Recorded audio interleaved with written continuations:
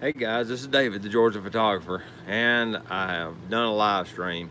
Here it is, Sunday afternoon, it's August 11th, 2019. The reason I marked the date is because I still am shooting some film from time to time, and if you follow my channel, you know I'm pretty heavy with Nikon equipment and Fuji cameras now. I've picked up a Fuji camera, and I love to take digital photos with those cameras. With the advent of digital photography, I grew up in film, and once digital photography became mainstream in about 2006, 2007ish, I sold all my film gear. I had a Yashica film camera that was a pretty nice old film camera. And hey Jacob, thanks for logging in. I've kind of somehow reversed my setup, and now all the comments are over here. So I'll be looking back and forth between the camera and the comments. but yeah, this is where was I at? I'm catching up on my brain. The thoughts that I had was, oh look, now the wind's going to start blowing. It's probably making a big sound on the mic. Let's see if I do this, maybe it'll break some of that off. But I was really heavily invested in a Yashica camera system I had, and it took beautiful photos, and I used it for about 15 years. It ran great for me. I didn't have any trouble with it. It's just that it was film, and film at the time was really slowing down my progress in my businesses and everything else because of the whole developing time. And at the time, you could still get 1 hour development. You could go to Revco and Walmart, several places had 1 hour development. You know, they had a machine on site. They'd put the film in, and it would process it and spit out 4x6 prints. Oh, come on. All right, Jacob, you're gonna have to tell me, is there a bunch of wind noise? If there is, I'm gonna have to relocate indoors because this is pretty windy now. There was no wind, guys, until I came outside and set up the camera. Yeah, I was afraid of that. All right. I have a simple solution to this problem.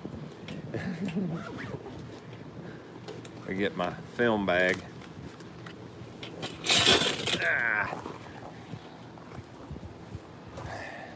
And we relocate to where there ain't no wind.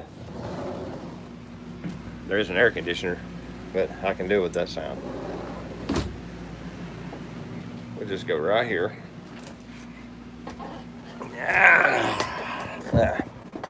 As soon as I sit down here, whoop, all right, get the illumination figured out. There we go. Get you guys up high enough where it don't look like I'm looking down on you. But there, now it's a little bit shaky because I'm holding the camera. I'm scouring the terrain for a functional device to hold the camera at the right angle. Let's see here.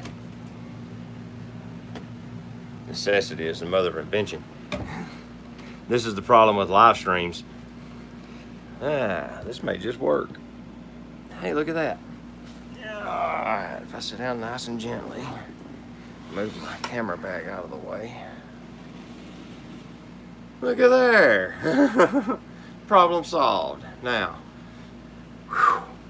Yeah, but what I was saying was that with my, see, I take one of the caps off when I switch films. Digital problems when the subject is analog. Yeah, isn't that the truth? Oh, I can't put my elbow on the table either. It shakes the camera. You couldn't do this with film. That's true. So, but the whole point was at the time, film was a real nuisance to me, and I was trying to move faster in the world, and you know, we were building a website, and I wanted to put those photos I captured right then straight on the website in a hurry. Hey Eric, how you doing? Thank you for logging in. I appreciate it. Thank you for letting me know you're here. And it was just a big headache to do it with film. I had a real problem with it, getting the CD at the time of your images back from Revco or whoever, so you could take those and put them on the computer and get them on the internet. So I broke down and bought a little Fujifilm Fine Pix fixed lens camera. It's one of them little, I classify them as a consumer camera. It's, I don't remember the apertures and such, but it's got a little mechanical zoom on it. It even has the W and T, the wide angle telephoto buttons like the old video cameras used to have. I believe it even has those for your zoom. And but it took reasonably good photos. Ah, Aunt Donna, thank you for logging in. But that was a real inconvenience at the time. So we got that digital camera. We started grabbing some frames, started using them to build the website. It was super convenient. So much so that I sold all the film camera gear at the time and bought basically a couple of those little digital point and shoots.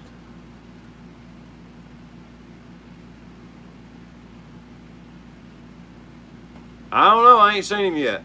I texted him to see if he was going to join us, and he never wrote me back. I'm not sure what he's doing. He may be out trying to capture photos of birds in flight. I seen where he had posted a comment on Steve Perry's YouTube channel about whether or not the mirrorless Nikon cameras would handle bird in flight work, and Steve Perry basically said, you know, yeah, you can do it, but I can also drive a nail with a wrench. Doesn't mean it works well. So he may be out shooting pictures. I'm not real sure.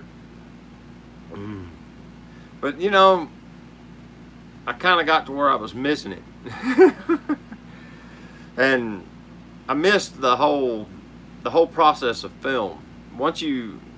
Since I grew up with film, it was, you know, I understood how you used it. You know, you don't just go out and just fire frames willy-nilly like you can with a digital camera, because that is kind of liberating.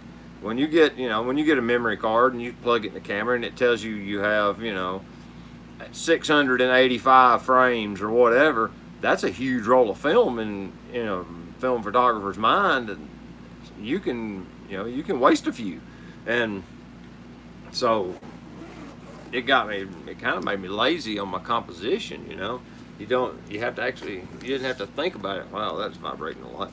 But ran a roll through the old F2 this weekend. Yeah, I got this one out and I fired a few more with it. That's what I was going to look at was, yeah, I'm on frame 19 on this roll. So working on processing this roll through. But yeah, I got this X700 for a song. It had the 50mm f2, and that was the reason I bought it. I wanted the lens mainly to do a lens review, and it was local here in Chattanooga. But right now I've got a 45mm f2, yeah, 45mm f2 on it currently.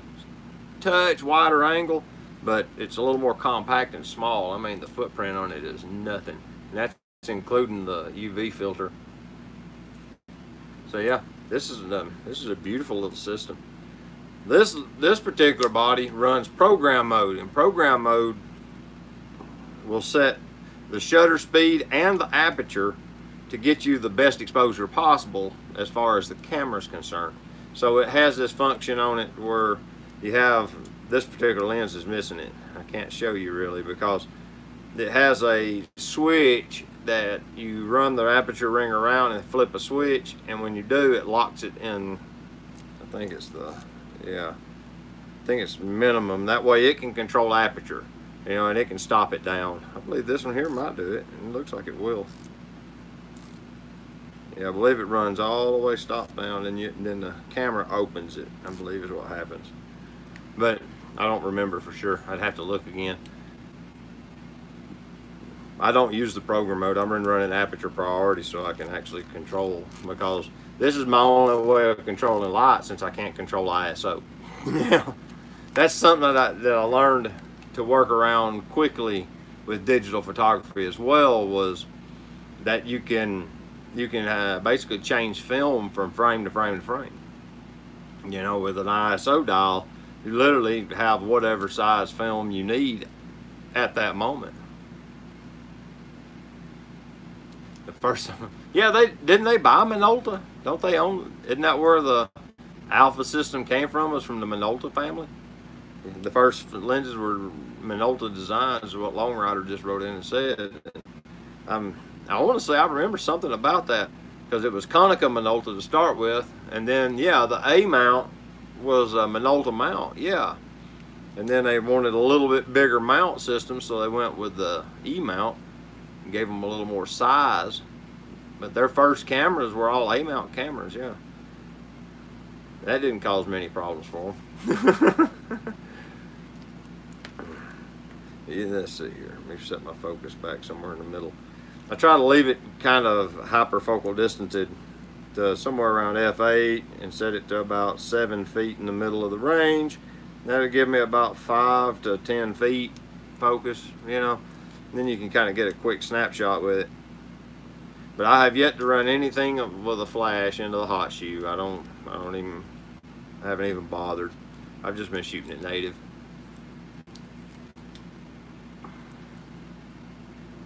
Yeah, I know. Long Rider said a lot of people love the A mount systems and all the bodies that went with them. Like, what was it? The A86, wasn't that one of them? I seem to remember. But they were really nice cameras. They took really nice photos.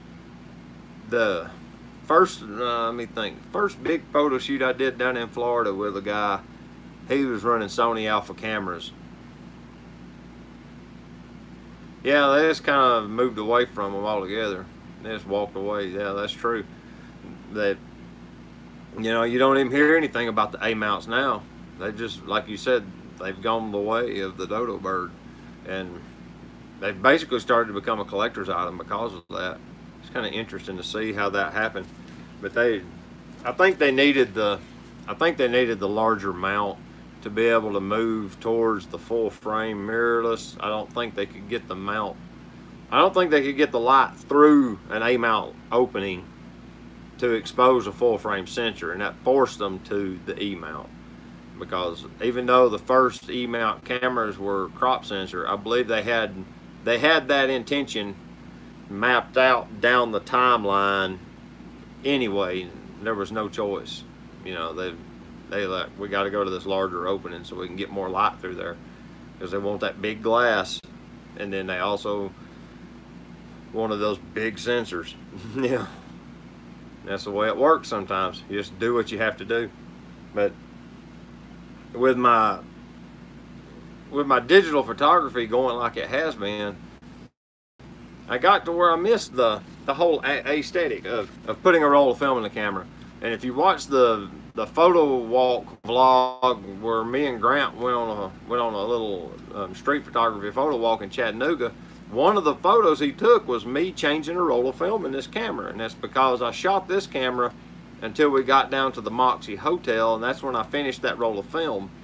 And I switched rolls of film, and then I put the camera away and I got out my digital camera and ran it the rest of the day.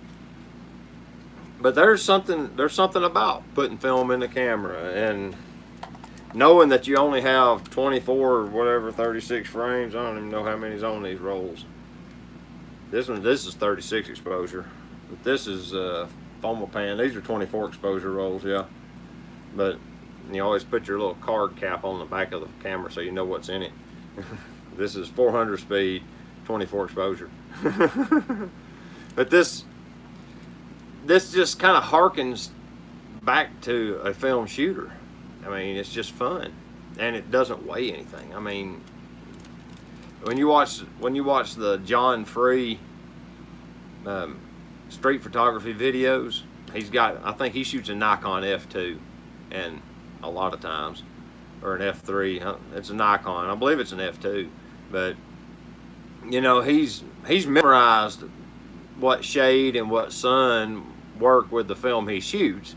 So he don't even need a light meter. He just knows, you know, this f-stop for the bright sun, this f-stop for shade, and he just goes. And it works. It works for him. He gets good photos. But, you know, this is all he's got. It's small.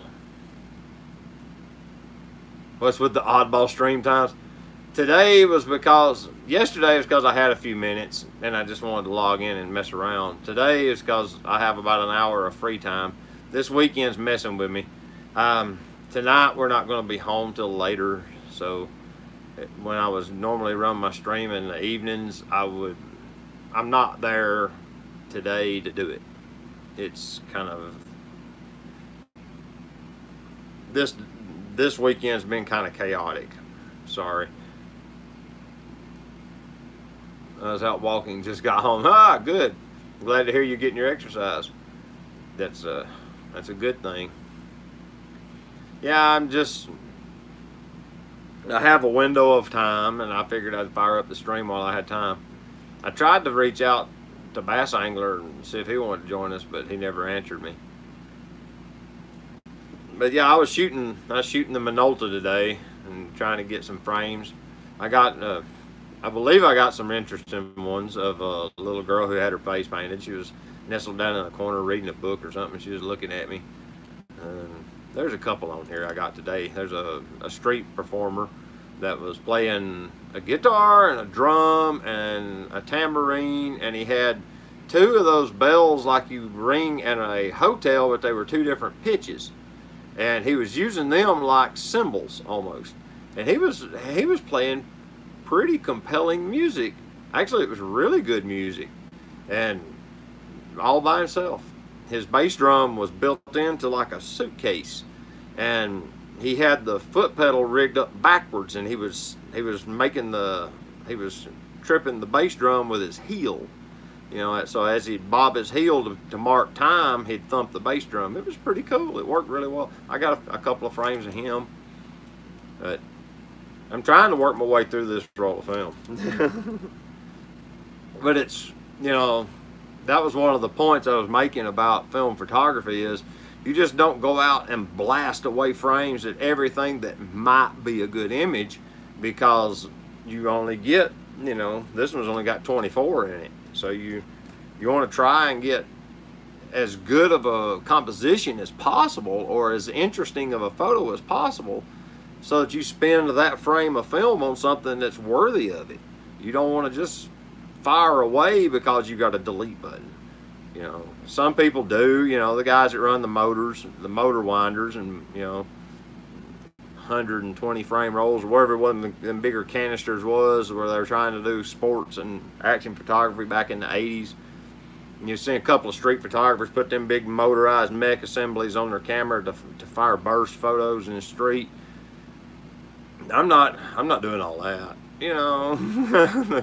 It's kind of the point, is to teach yourself to see a composition and to look for the compelling story, you know, to find something in the composition that's interesting, that would draw in a viewer to look deeper. You know, maybe it's got multiple layers of a story, or multiple elements that come together that tell a story. Things that you know, that upon initial viewing may not show up, but after they look at it for a few minutes, maybe it comes forward. Then, you know, there's a lot more to it. So I find myself taking a lot less photos and spending more time just watching the world around me to try and find something interesting to photograph. It's a different mindset. It really is. Now, I know Maxim shoots film, but what about the rest of you? And I know Long Rider shoots Sony, so he probably don't shoot film. He probably doesn't even know what film looks like. Not sure who all's in here at this point.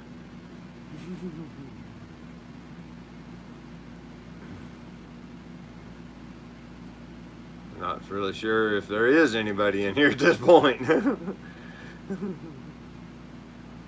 Man, that window is way overexposed, and it's a closed blind. That's blinds. Of course. Used to shoot film and custom print it for 25 some years. Right. And now, I think Jacob was the fella. Oops, whoa, go back. Jacob was the one, wasn't that run some film through his F2, or who am I looking for? Yeah, Eric did. Eric's got the F2. That's who it is. Ah, an AE1. I played with a Canon AE1 for a little while. It's an interesting camera. The real the neighbors are waving somebody over. I thought they were waving at me, but I think they're talking to somebody outside. I don't remember if the one I messed with was an AE1 or an AE1 program. I don't remember. I remember it was, I didn't have to do a lot of mathematics to be able to get a proper exposure, so I might have had the program where it set the aperture for me. That's entirely plausible, because it's been 15 or 20 years since I used that camera. That's a friend of mine has that one, and his dad used it for a number of years as a insurance adjuster, and he took like storm damage photos. He worked hurricanes down on the Gulf Coast. Wow, Jacob, you was running medium format on a Rolly. Well, even if it's a knockoff brand, Rolleiflex and square prints. Is that 60mm by 60mm frames? Isn't that what those are? They're square, aren't they? I believe it is. It's 6cm by 6cm negatives. They're pretty big negatives. Crap, man. Did it take interesting photos? That's what matters. If it took good photos, doesn't matter. Yeah, squared, yeah. Would it take Rolleiflex lenses? Or was it that's a twin lens reflex. It has the lenses built in, doesn't it? Yeah, that's not like a Hasselblad, yeah. Well, if it took good photos, doesn't matter if it's a crap brand, as long as it worked good. Yeah, it's twin lens. That's what I thought it was. I've never shot photos with one. I've held one and looked through the top viewfinder down and out. You know, you look down and out the front. I've done that and messed with it a little bit, but I didn't fire a shutter or anything. I just looked through the viewfinder. It was a really interesting experience to see it like that. 4.4 so-called medium format digital. The shutter release button never fell off from a Rolleiflex.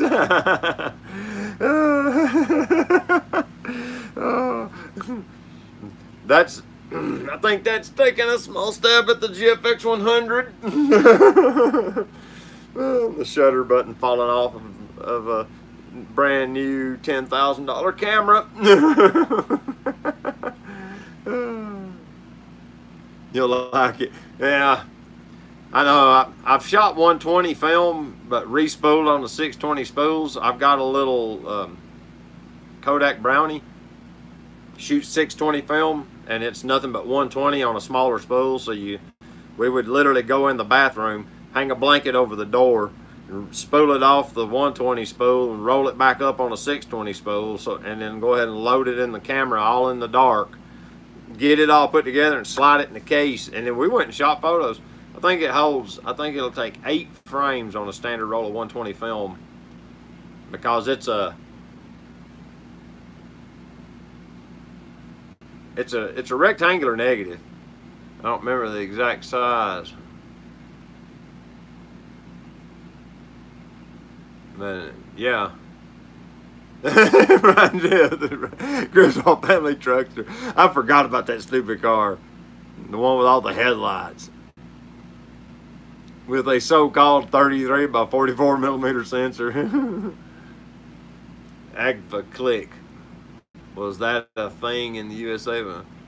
Well, if it was, I wasn't very well versed in medium format cameras until lately. Nowadays I've started looking at them some, but not beforehand. What time, Sierra? What time do we leave? I don't know. Okay, because it could be 4 or 4:30. Okay, I was making sure. Go ahead. Yeah, let's see here. Reminds me of the Agfa makes film, if I remember right. They were pretty big with film back in the States, but didn't they make Pan F or Pan Agfa Pan, something like that? I believe they made a film that I saw. As it goes down the road. Yeah. Somebody had a video about. Yeah, I thought they made film as well. Isopan, that was what it was called. Yeah. 25, 100, and 400. I shot some. Whose brand? What brand was it? I shot some 25 ISO 120 film in that little Kodak Brownie, messing around with it. I got a roll off of eBay. I don't remember who makes it now. I want to say it's a Japanese brand. It might have been Ilford, but I want to say it was a Japanese brand. I bought a few odd rolls of film off of eBay before I bought all that film from these guys. Was it Foma? Foma sells a bunch of film on eBay, and you can buy it direct from them on there. So I bought a bunch of 120 film from them. You back? All right. But I found 100 speed film worked pretty good in that little Brownie. It gave me the, because you got like a F16 and a F22 is your only two shutters, because it's just a metal plate that moves back and forth with two little tiny holes drilled in it. And then you have one shutter speed, and I think it was right at 1/30th of a second was the shutter speed, somewhere in that neighborhood. It was fairly slow shutter. So you needed a decent amount of light to get a decent exposure. And we played with a light meter. I bought a couple of light meters because you can buy them for $10, you know, older ones. And one I bought runs straight off of, what is it, selenium or whatever the element is that makes it work. And the other one has a battery, and it used some kind of coin cell. We stuck a battery in it, come right on. But we did a lot of that, trying to meter the light and figure it out. But it worked out. You just basically had to be in the sun. You couldn't take photos in the shade. That's what it boiled down to. But we tried 400 speed, and the shutter speed, you had to be in the shade for 400 speed to work, because if it was in the direct sun with 400, it would overexpose it a lot. But yeah, 100 seemed to be the happy medium for that one. Selenium sulfide, yeah, I thought it was selenium. It's been a while since I've seen that. But I'll tell you, if I bought a $10,000 digital camera and the shutter lock fell off of it, I would be upset too. I seen a YouTube video by somebody who was saying that they would just pry off the broken lock button and go back to shooting photos.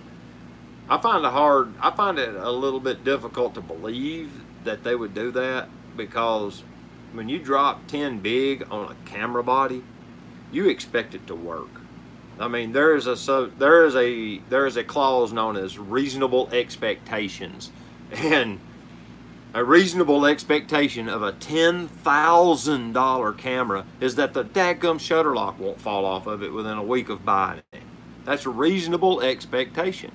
Any judge in any court will agree with you on that. You know, I mean, I would take it straight back and tell them I want another one. I mean, that's just not. You know, if you bought a $60 camera nowadays, it would probably be fine. That would bug me. I would have a problem with that. Let's see, I've seen some stuff happen here. Verichrome Pan 80A125 for box cameras. The greatest black and white film ever made, other than Super XX Pan. Really? Huh. ASA 125. That's an odd film speed, isn't it? I'd like to see it. You'll see this is Tri-X, I believe. Yeah. My next film's going to be 400 speed Tri-X.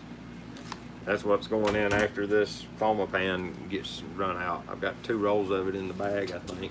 Yeah. 400 Tri-X. I got this, I don't remember where, but it's black and white film. These are 36 exposure rolls. Got a little bit of breathing room with them. Ooh, slow down now. Fujifilm shutter buttons never fall off in Kentucky. Nor are they spoken of there. Yeah. Fortunately, the one that's down here in Georgia with me has worked fine so far. I haven't had any trouble with my shutter lock on mine either. Then again, mine literally came from the XT1 and it worked, you know, and they put it on the 2 and the 3. It's the same shutter lock on all 3 of them cameras. So that one's not an issue. It's apparently they should have used it on the GFX. Who's here? Yeah. Currently I'm doing everything that you gave me. All that, I wrote all that down and put it in the bag here with the camera, which is rate it for half the ISO and then reduce the development time 25%. So yeah. And you said it went for all black and white film, not just what I'm shooting, but all of it. So yeah, I've been listening.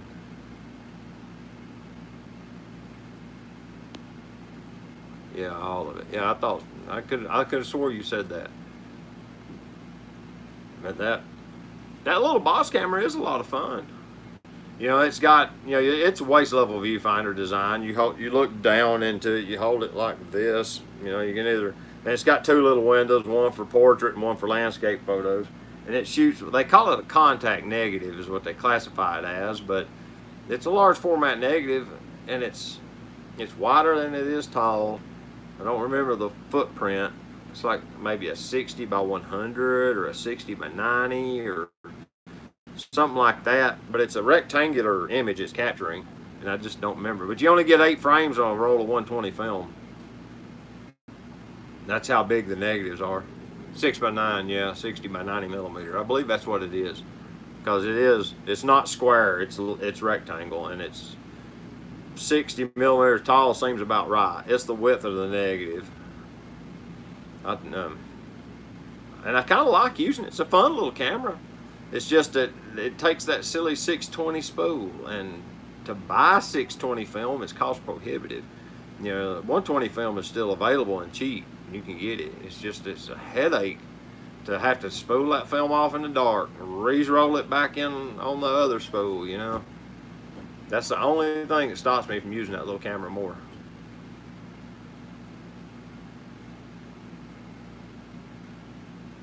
Really? I thought about looking at this one to see what it would take to get 120 spools in it, because it all is a stamped sheet metal. I thought I could either mod the spools or mod the camera slightly.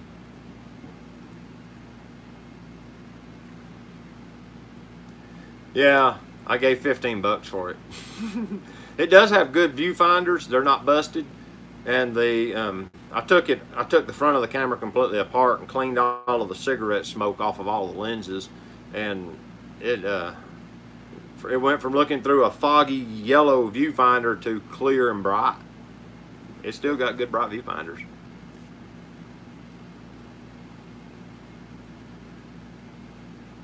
Okay. Yeah.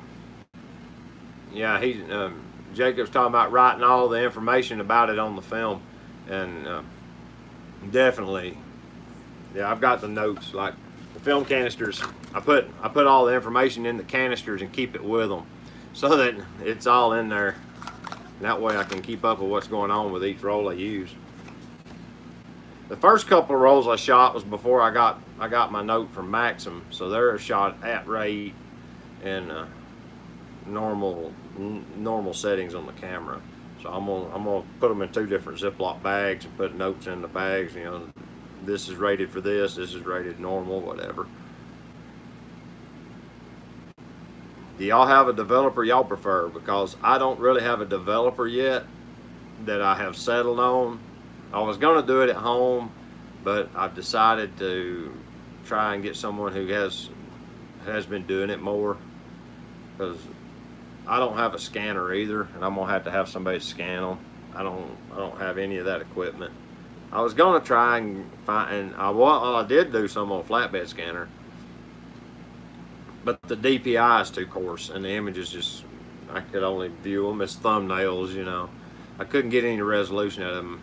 You need them scanned at, 1,000, 2,000 dpi at least to make even a reasonably sized print.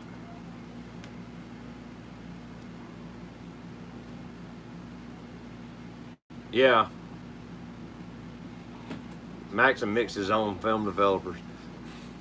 If you guys don't know, Maxim was actually, he actually invented developers in the industry back in the day. Is it time to go? Okay. Yeah. There is no so-called universal developer despite the claims people make for decent, which was the developer I was using. It worked really well for that 120 film.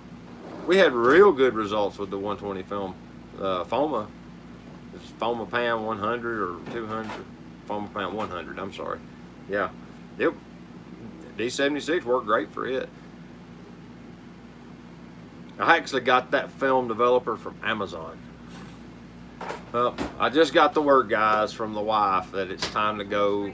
We're going out to eat for supper today, and it's been 36 minutes on this live stream, but hopefully next week things will calm down a little bit, and it'll kind of go back to a pseudo normal schedule, and we'll be back on board with normal operations.